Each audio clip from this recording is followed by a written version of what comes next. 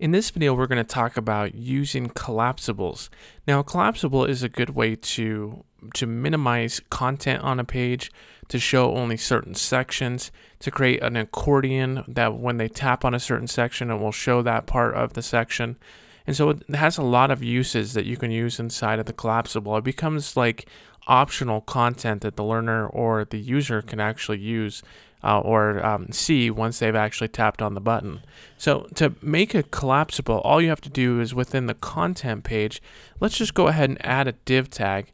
Now that div tag, we're going to add an attribute of a data-role, and then we're going to say equals, and then within quotes, we're going to actually say collapsible.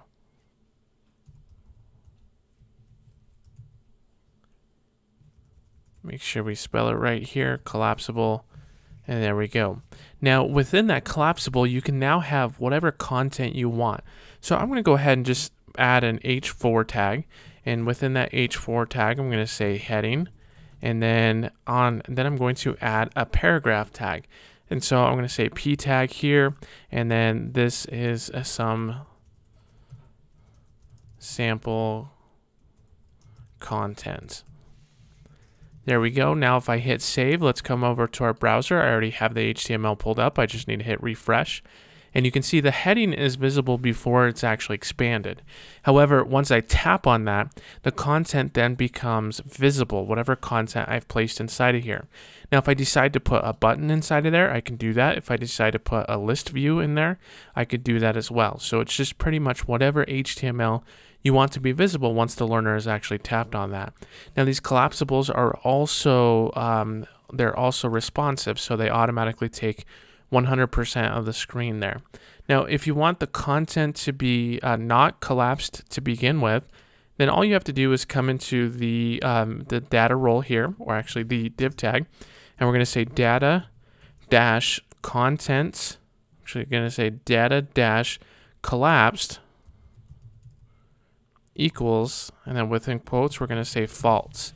Now if I hit refresh, the data is actually automatically expanded by default. Now I can have the choice to not have that expanded just by tapping on it.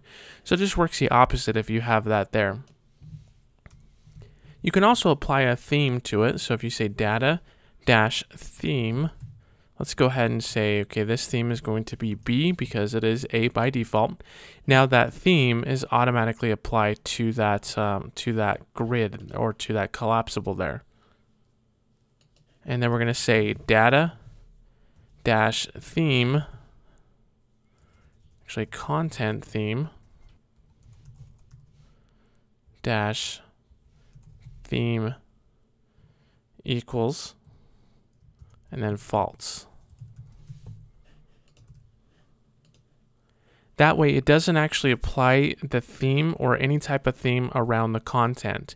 So if I don't have that content theme, or if I set it to true, it's going to have that border and the white content around that. Now I actually like to have it all part of one thing, so that way I'm just going to go in and just have it kind of connected together so it looks a little bit better there. Now you can also come in here and you can say data dash theme, but you can also say data dash contents dash theme, and you can apply theme to the content area as well. So I'm going to say equals within quotes, and I'm going to have that as B. So now if I come in here and expand it, the content is also the theme of B as well. So let me go ahead and delete that, and so let me delete the data theme here as well. So let's go ahead and explore a couple other things that you can do with this. I'm going to say data dash theme. Actually, no, let's data dash mini equals, and then we're going to say within quotes, we're going to say true.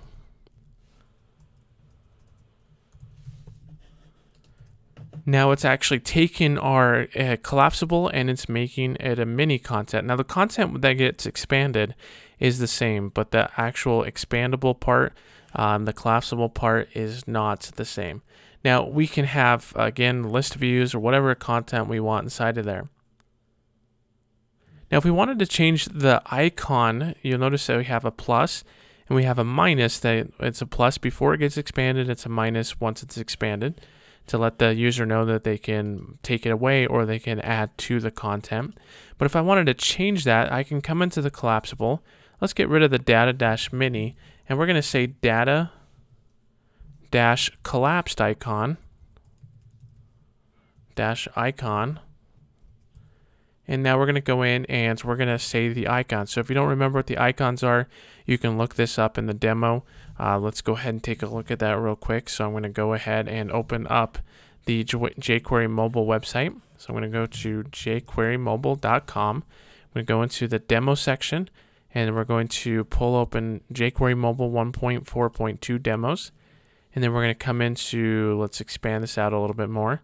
We're going to come into the icons section, click on icons, and then this is all the list of the different types of icons that we can use. Now I'm just going to go ahead and just insert caret -d, and now if let me actually, so we have data collapsed. Looks like I misspelled collapse there, so we're going to say collapsed icon. I'm going to save that. And you can see that the collapsed icon has now changed. Now we can have, it's when I expand it out, it then takes it back into the minus. So I need to change that as well. And the way that I do that is data-expanded